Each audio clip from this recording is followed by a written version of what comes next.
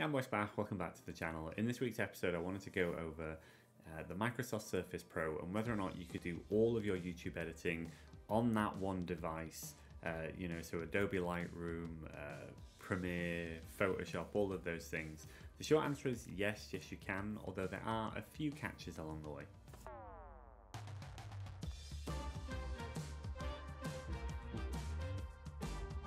So just quickly, in having a look at all of these different sort of tablets and stuff that were available, ended up going for the Surface Pro 7 Plus. Rather than the brand new 8, they're running very, very similar specs and very similar hardware. There wasn't enough in the brand new 8 one to justify the jump up in price for me personally. If you have a look at the spec sheet, there is a minute sort of difference between the two, so I opted to go for the 7 because that's obviously come down in price. So the reason that we wanted this in the first place, to be honest with you, is just to have a little bit more freedom when it came to, editing videos and all that sort of stuff.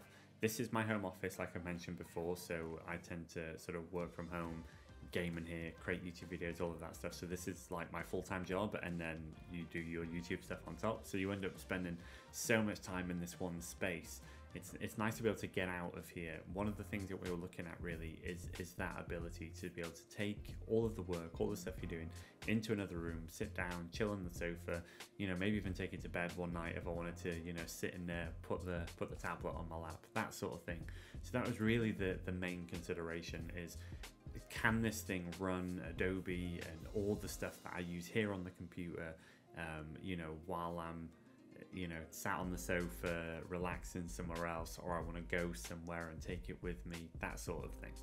I am an avid photographer. I'm doing a lot more outdoor photography now as well. So the fact that that's, the Surface Pro is so small, you can take it with you in a backpack, that sort of thing. Do some editing on the go, dump your files on there, that sort of thing. Really invaluable to me.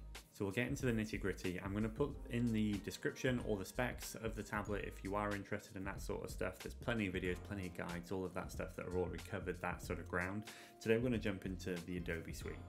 Just as a quick note, we were having a look at the Samsung Galaxy Tab first. That was like first choice, as we were looking for sort of a device to do this with. Now the reason that I ended up straying away from that is because you can use Adobe Rush on that. You have to use an APK installer. It's not sort of readily available in the App Store, which was sort of another layer of faff to deal with. And then also, in having a look at that, I realized that you could take Adobe Rush files and you could import them into Premiere, but not the other way around. So you can't take Premiere files and put them in Adobe Rush and finish them off that way. Adobe Rush is a bit of a sort of a slimline version, if you will, of Premiere, and doesn't have all the features, and therefore you can't just, I couldn't start something on the tablet and then finish it off on my PC or vice versa. As soon as I found that out, then a Windows tablet or that sort of thing was, that was by far the biggest draw then, because I could just install the full fat version of Adobe Premiere or Lightroom or Photoshop or whatever on the device itself without worrying about compatibility issues or anything like that. Again, on the website, install it, download it, hit the button, put your credentials in, away you go. Really, really simple. I will note that on the tablet itself, it does take a lot longer to actually boot up than my main computer does. This thing is running, sort of bigger hardware, all the rest of it. This is only a tiny little piece at the end of the day. However, once you're into the software itself, it works great. There is something to be said about using the pen for editing things in Lightroom, that sort of thing. The Surface Pen, fantastic, absolutely incredible, love it. When it comes to using Premiere though, it's a little bit more finicky. It does take a little bit more getting used to, sort of learning how to right click, all the shortcuts and stuff. You're not as quick with the pen as what you would be with a mouse if you are, like me, someone that's used to using it on your PC for a long amount of time. Having said that, getting yourself a little wireless keyboard and mouse, fantastic for this thing. Ended up picking up one that has like a trackpad and a little keyboard in one, so it's great. You can whiz around the program when you need to double tap on things. Obviously, you've got the touch on the screen as well. So all in all, a good user experience with it. It's a lot easier to use than what I was expecting, in all honesty. And you can absolutely get around with using one of these devices in order to edit all of your YouTube videos. There is one catch. That catch is the export time. Obviously, because it's not, running all this crazy big hardware and all the rest of it that your computer will, or your laptop and all of that sort of stuff, the actual encoding time, the exporting does take a little bit longer than usual.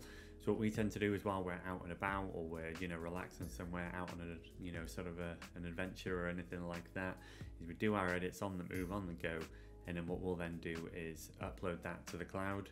And then from there, open it on the computer and export on the computer. It makes a big difference. We were exporting a file on the Surface Pro, said it was going to take about an hour and a half. On the computer, it took about 15 minutes. There is quite a bit of a difference when it comes to export time. If that doesn't bother you, however, or you can live with that, then happy days. This thing is fantastic. The thing that I'm most looking forward to is I'm so used to editing sort of photos, especially for all the stuff I do on Instagram on Lightroom, and you're on a tiny little phone this big and you're trying to like pinch and zoom and make selective edits, whereas on this thing, fantastic, full screen, pen in your hand, selective edits are so nice. It's great to use. It's a fantastic bit of kit. Now I know I've sort of seen a couple guides really on YouTube about sort of using various different tablet software, but honestly, this thing is fantastic. If you want to do YouTube editing or Premiere on the go, anything like that, this thing's fantastic, works great, exactly how you'd expect really from a PC experience. Like I said, the only thing that I've really noticed is the export time. So this isn't a guide on how to use Premiere or anything like that. This is really for existing people that are using the software or something similar and wanting to know if they can get around with using it on a device like this. You absolutely can. It works fantastic. It's a great bit of kit. Super happy with it. It just gives us an extra layer of sort of flexibility when it comes to editing, especially when you're on a tight schedule. You work all week, you're then recording, you're out and about, you're off somewhere for the weekend. At least something like this you can take with you, edit on the go, and do everything that you could possibly want. It's also got the built-in camera, so you can do like your thumbnails and all of that sort of stuff from the one device. It's fantastic. Definitely gets a thumbs up. And so until next time, I'll see you later. Bye.